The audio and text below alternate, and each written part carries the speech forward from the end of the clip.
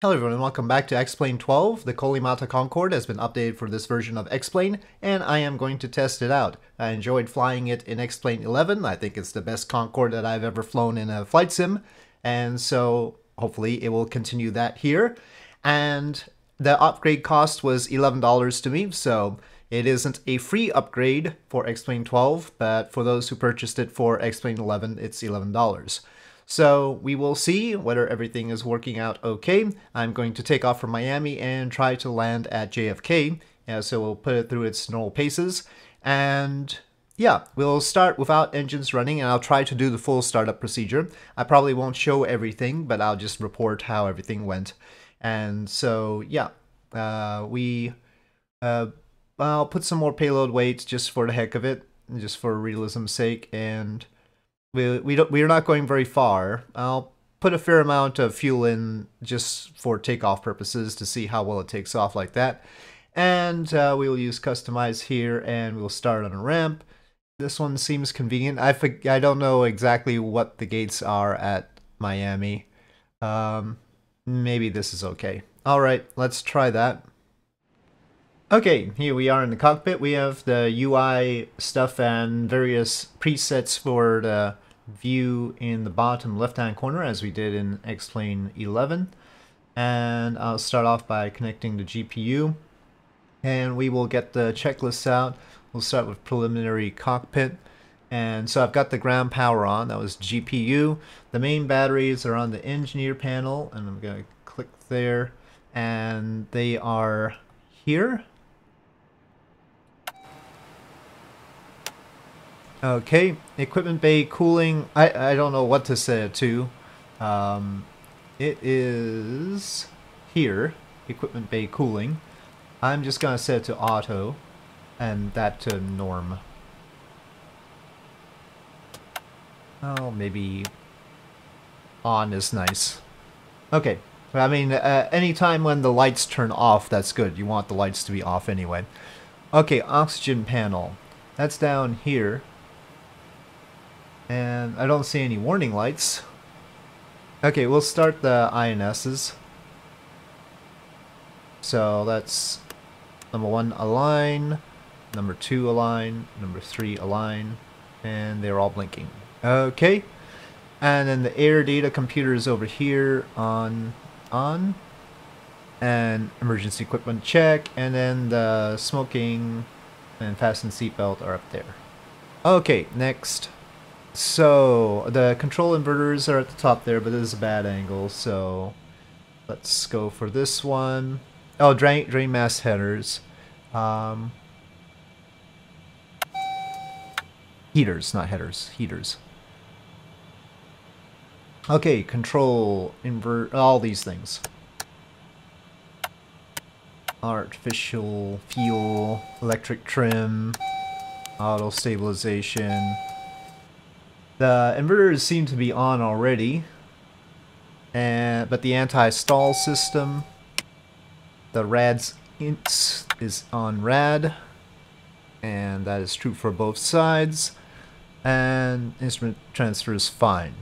Okay, so altimeter, I'll set it to 0, just on a convenience thing. And we should probably have those match. I mean, we're probably below sea level, but audio panel COM 1. Oh, it's over there. Right. Oop. Okay. Audio panel COM 1 on. And nav lights. Throttle masters, main or altern. Well, they're on main, I think. Let me just, yeah, main. Okay, ground hydraulic checkout, yellow. I need the engineer panel for that.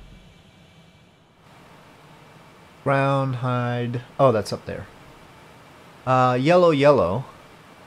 I think that's fine. Okay, fuel heaters, auto. Engine recirculation valves shut, yes. And secondary air doors will set for reheat, so auto, oops, auto, auto, auto. Okay, batteries are on. The INS is still blinking, so we'll wait on that stuff. Okay, door lights check, master warning test. We can do the master warning test. That's all the light tests. Okay, anti-collision lights on. Throttles are idle. Engine feed pumps. Here we go. Engine feed pumps. On, on, on, on, on. Bleed air sources available. That's the GPU that we've got connected. Cross bleed. Open, open, open, open. Bleed air valves. Open, open, open, open. Increasing. We're gonna keep engine depot as it is. Where was that? Engine depot is on normal there. It's right under the start valves. And we gotta start number 2 first. So I think we're ready to start. Ground power says available. Okay, so I'm gonna start 2 first. I forget what the order is. I'm gonna do 2, 3, 1, 4. Okay, and when N2 is past that, we click that. And it should, the blinking light should turn off at 30 on the N2. It does. So that's okay. So we've got one engine. And then once the start thing flicks to off, I'll start the next one. Okay. Lighting number 3. That isn't working. Well, clearly I've forgotten something for engine 3. But in theory I've done everything for all the engines in parallel. Okay, well, we only seem to be able to get one engine on. Oh wait, engine 1 is coming on. So engine 1 and 2 can start, apparently. Oh, these feeds are off. Ah, I didn't turn all the feeds on, that's why. Okay, we didn't have the engine feed pump on. Okay. I only turned half of them on. Great. Alright. Problem solved. Now, you might wonder about the fact that it's loud out here. I'm lighting all the engines at the gate instead of having to push back first, but at least we need 2 engines before we disconnect from ground power, so yeah. That is why we're starting at the gate. Okay, last engine. Not the order I wanted them in, but it is the order I got them in. And click that. Waiting for the last light. Alright, all the lights are off. So, now we can turn all the cross bleeds off. Those on. Those lights are all off. And the generators and the hydraulics. Okay, and then we can get the ground power off.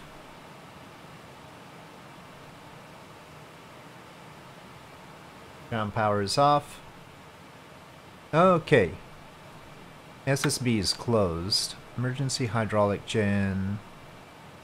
Ground bypass, not grid bypass.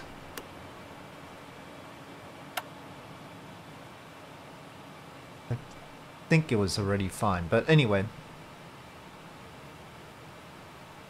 Shed galley gen 1 through 4.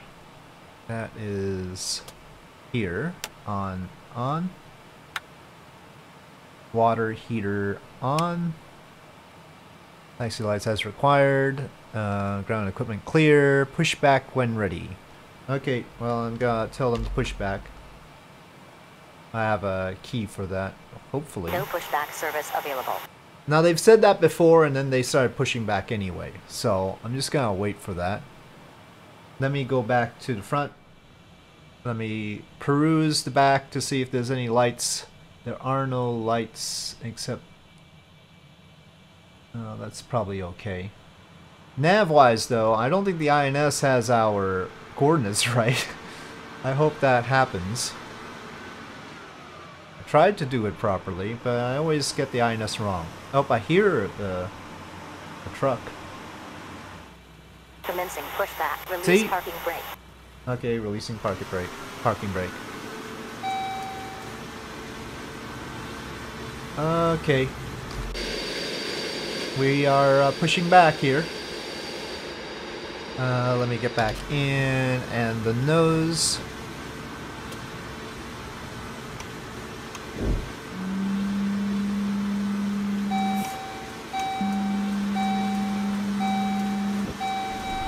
Oh, do I dare use the ATC around here? VFR departure, I guess that's what we're going for. Departing to northeast. What is all that business? Returning to that charter. Okay, stop pushback. Cancel pushback request. If that's supposed to be the way we're taxiing, that's... Okay, now it's adjusted. Alright, so we've got a taxi ribbon. That's nice. Lots of creaking. Well, that creaking is probably XP realistic. Let me just disable that. Oh, okay. All that noise was XP realistic. We will avoid XP realistic. So this is what the mod actually sounds like right now. Though the ambience was pretty good. I like the ambience, but we'll give a accurate feel of things. Charlie. Squawk 2. Okay, 6, we're 0, clear for 0. takeoff. Fly heading 090. 090. 130 degrees. Okay, folks. Here we go.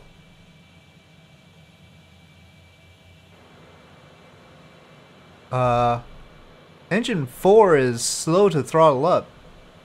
Is that normal? The sound is a little bit underwhelming right now. Okay, it was slow, but it's there. 100 knots. Power set.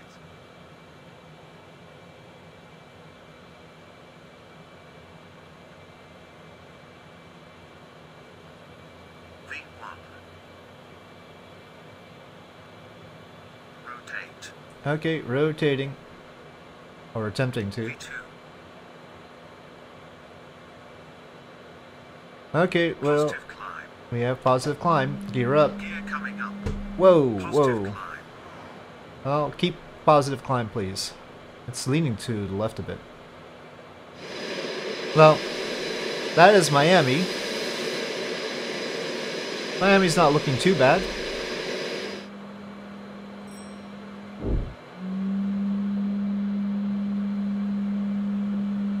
Okay, flight engineer. Trim for flight, I suppose. Trim to flight.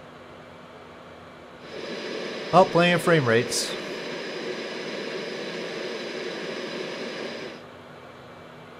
Let's see how the autopilot deals with this situation.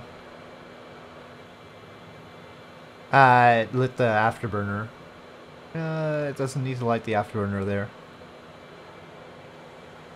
It's not holding the vertical speed I was looking for. 10,000 feet. Okay, climbing to 35,000. I'm letting the autopilot handle the auto throttle. I'm handling the heading right now. It's not quite matching the vertical speed setting that I've set, but maybe it'll get to it.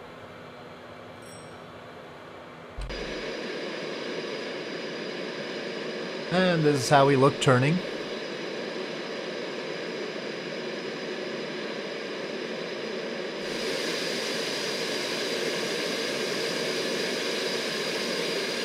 And this is the exterior view of the model.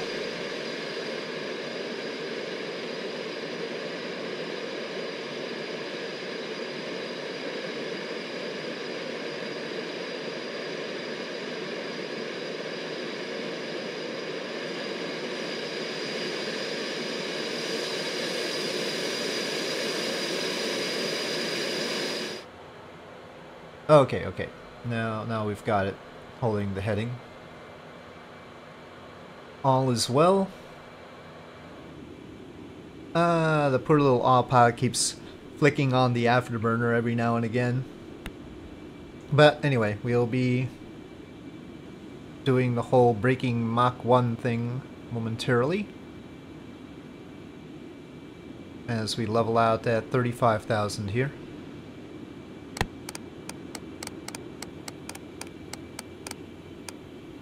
Okay, you may now use the afterburner autopilot. Our location is currently here, off the coast of Florida. Can't really enjoy the scenery. Alright, we got significant drag as we pass Mach 1, of course. That is expected. Transonic drag is... well, that's why I use the autopilot in the Concorde. Check trim setting. Check trim setting. Okay, the autopilot's in charge of the trim. Darn it. I'm letting it be in charge of the trim.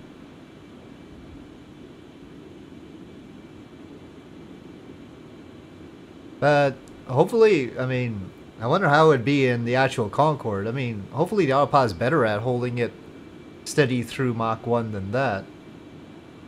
That would be quite dramatic right there. You're overdoing it.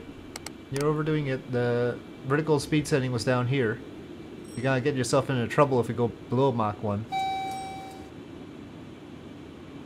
The autopilot right around Mach 1 could do with some work here.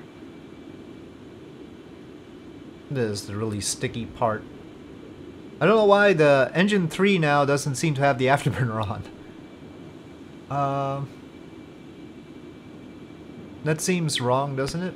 No, that is not what no, I did not expect that to pop up. Go back. Go away. You go away too. Okay, well there's a hotspot there for a GPS thing. But yeah, one of our engines is not doing afterburner.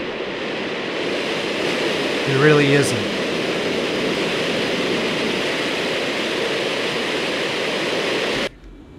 And I don't know if that's a random failure or whether that's just a setting, something I've got wrong. Our INS is totally not right, but okay, I think we're close enough. We could probably start climbing again, and we're gonna go to 55,000. Indicated airspeed in the upper left does not indicate the same thing as what we have on the airspeed indicator. I think we can climb faster. It's turning off and on the afterburner. Caution. Reheat counter over 12 minutes. Yeah. Reach the 15 minutes limit. There's a 15-minute limit on the reheat, but we also have one reheater not working, so gotta try and climb a little bit slower and speed up here. Well, lights just came on their own. Okay. I'm just gonna have it level off at 46,000 because we're having a little bit of trouble here. Is there any light to indicate why the third engine does not want to have the afterburner on? I don't see anything. Okay, I'm gonna take it off of autopilot for a sec. Off. Caution. We are above the 15 minutes reheat limit. Yeah, that's one reason why I'm taking it off of autopilot. We've lost reheat on one, I think, as well. I think we've lost reheat on all engines. So that's interesting. Let me check the failures. Where are the failures? 8 hours per failure. 572 things that could fail. Let's just go through. Engines, let's see. Afterburner 3 failed. Okay, so Afterburner 3 actually did fail. The others, I guess, just went past their limit and we can't use them? I'm not sure. So we actually had a random failure with the Afterburner 3. And I think I've got to abort this flight and find some place to land. So I wonder if there's ever actually been a random afterburner failure on a Concorde.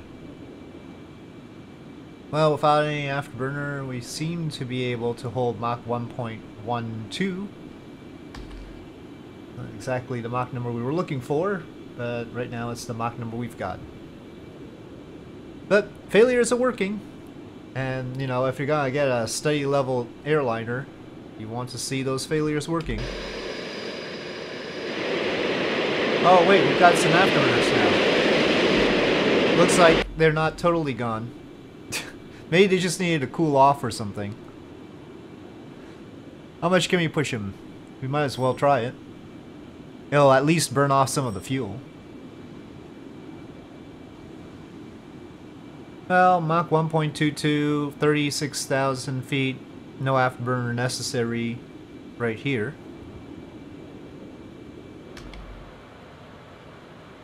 Really wish the map let you zoom out more, because this is hardly sufficient for a Concorde. I mean, of course we're not flying full speed right now, but yeah, we can cover quite a lot of ground. Unfortunately, this low overcast that we've got, and it is real world weather, is blocking all sense of terrain. I don't have photo scenery in this area, so it wouldn't be, you know, particularly special. It'd be just the regular default scenery, but still. Weird things are happening. I don't know what that visual, what's going on there. Huh.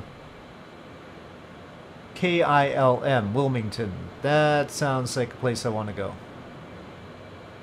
We will try to land at Wilmington. We are still too heavy, of course. I don't know how it's possible, though. I mean, our total fuel contents are 24 tons. So this is telling me that even after we expend all of our fuel, we'd still be too heavy to land, which doesn't make any sense. So I think this this status is probably wrong. That might be a problem with this current gross weight indicator. Let's see. No, it is ticking down. But how is this possible that even when we've expended all our fuel, we'd be too heavy to land? Yep, I don't know. That seems weird to me. Okay, descending to 10,000.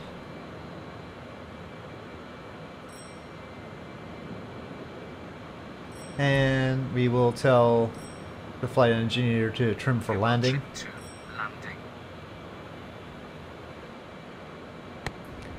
Okay, I'm gonna take it off autopilot. Okay, well, it's a little bit rainier right now, but I can see the runway. We're a little bit off, but I think we can manage this. Hopefully. If the thrust reversers are working. Sort of depends on whether my configuration, joystick configuration, is okay for them.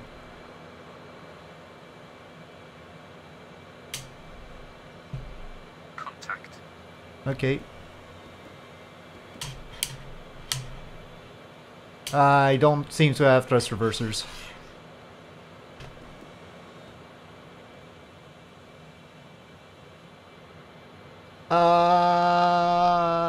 I always do this with the Concorde every new time.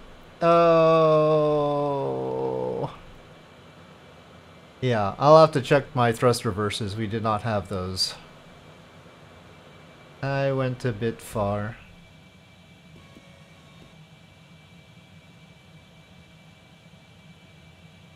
Okay, but we survived. And you know, if X-Plane wanted to kill me, it would have. Let me try and get back to the taxiway. So, we didn't end up where I wanted to because of the afterburner issue, but we ended up here at Wilmington. But anyway, Colimata Concorde seems to work just fine in X-Plane 11 with the upgrade. And so I'm happy for that. The thing about the Concorde is the wonderful scenery in Flight Sim, of course, doesn't really come into play that much because that's mostly low-level stuff. And we go really, really fast and really, really high with Concorde. So the important thing is that the internal details are good, and the internal details of the Colimata Concorde are good. So, yep. So with that, I'll say thank you for watching. I hope you enjoyed this video. If you did, please do press like. If you have any comments and suggestions, please leave them in the comment section below, and I will see you next time.